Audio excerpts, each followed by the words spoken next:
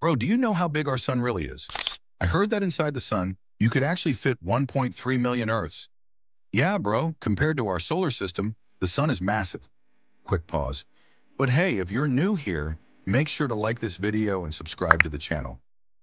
Now listen, while our sun feels gigantic in the solar system, on the scale of the entire universe, it's not even as big as a grain of sand. Take this star, Stephenson 2-18. It's considered the largest star in the universe. And guess what? It's 2,150 times bigger than our sun. If we replaced our sun with Stephenson 218, this beast would stretch so far that it would engulf the orbits of all the planets up to Saturn. And here's the craziest part. Inside this one star, you could fit not one or two, but 8 million suns the size of ours.